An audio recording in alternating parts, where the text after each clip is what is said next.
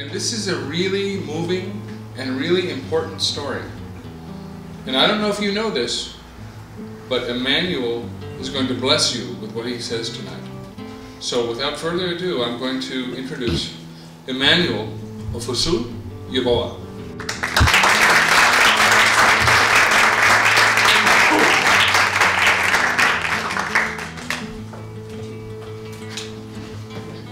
Good evening.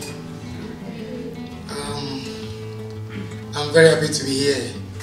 You know, at times people invite me to come and speak to their schools, companies, and so many places. But you know, I love to speak to youth, like guys like my age, or maybe some of the people I'm older than them, because each country belongs to the youth they are coming.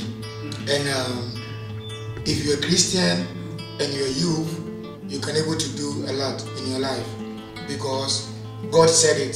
When we believe in Him, we can do the same thing He did, or we can do more than He did. So we have to believe God and trust Him and know that we can able to do something. And so many years ago, I'm not understanding so many things, but now I can say I'm not understanding so many things, or maybe what happened from beginning to the end, but I can understand something. Because why so many years ago people are suffering in our country, and we have president, we have so many people that have money, we have king and chiefs in Ghana, but none of them is trying to help the disabled people except me. So at times I'm a kind of the person, I'm a Christian and I love God so much. So I'm trying to understand so many things. Why God did you created me to come to this world as a disabled person? Why all my friends, they are having 2 legs and I'm having only 1 leg? I never saw it in my life before. I'm very proud about anything God has given to me, because in Ghana, in my family, we have like 110 family members. My uncles or whatever. No person is a disabled person except me. And before, our country, Ghana, when you give birth to a disabled person, they think either your father or your mother did something wrong. That's why the person gave birth to a disabled person. So they want you to kill that disabled person. And that's how before so many people do. And I can say I'm one of the luckiest person in the world. And my mom, she didn't kill me. She said, I will let my son live. And that's how my father left home. And my mother take care of me. She didn't let me die. And so many family members, they think I and my mother, we are the case. So they didn't want to see my mom in the house or wherever. And that's how my mom gave me my name, Emmanuel. And Emmanuel means God with us. So I believe that I have to learn something from my mom, so that I can be somebody in the near future. And the time, a couple years ago, my mom died. I think I'm riding a bicycle to honor my mom, or to honor the disabled people in Ghana, so that people can see all the talent they have, so that they can able to sponsor them. And that's how it's come as my bicycle ride across my country. I don't have any idea behind the bike ride, to just ride a bicycle to honor disabled people, for people to help disabled people in our country.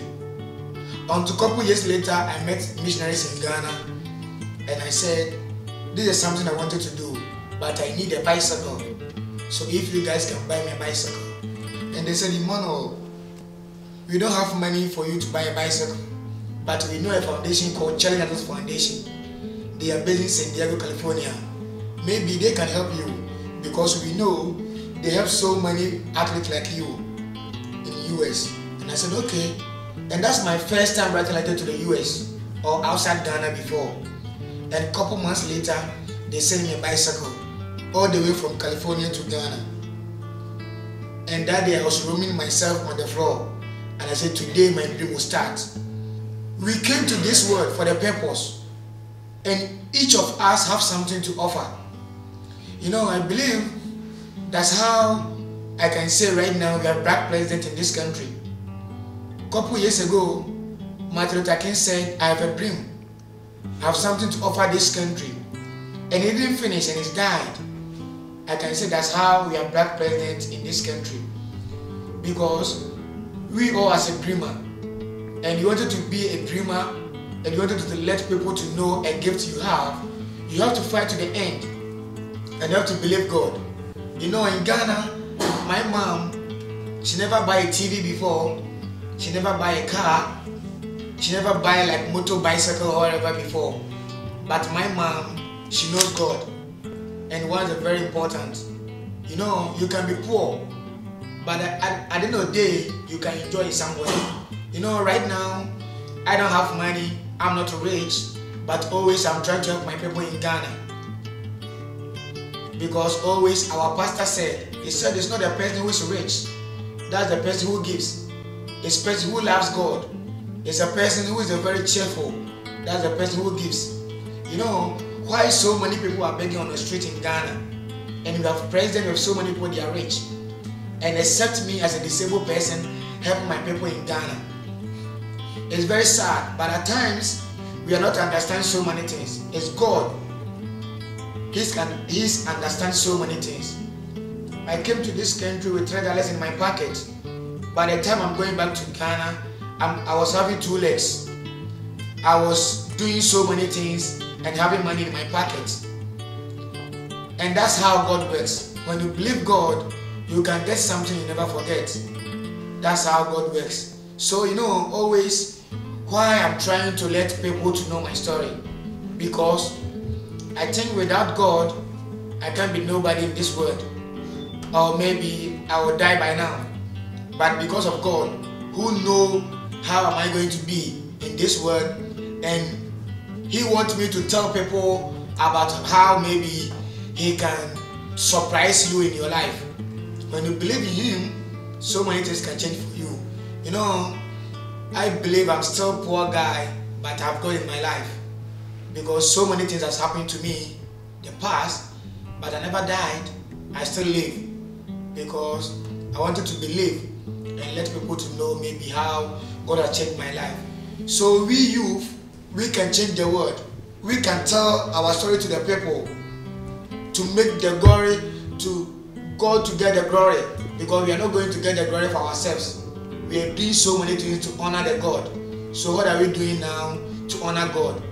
We have to let God know that we are very proud of Him. Anyhow we are, anyhow we no matter how maybe we are poor or we are rich, it's better we have to serve God in very truthful and honor way, so that at the end of the day we'll be very happy and God will be very happy.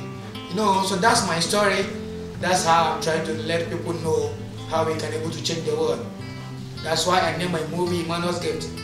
I believe I don't have nothing, but I have the gift. That's a gift. My gift is my story, to tell the people to know how maybe we can able to change the world. Because right now, the world, we are not looking for the money. The world is looking for the peace. So many people travel to Africa, different countries, but they are trying to let the country to be peace for the people. They are not going there to look for money. At times, so many people come to my country, and I was so very proud to meet them, because they are coming to change our country. They are not coming for the money. That's how we must be known, because we can able to offer the word. We can able to make the world peaceful for us. We can able to make the world peace for the people in the world, for the next generation they are coming. So my friends, colleagues, youth, we can able to do something. And I'm very proud that always, at times, I met people, they know God. People, they are Christian. That's how we can make our story very big and big. Thank you so much, and God bless you all. Thank you.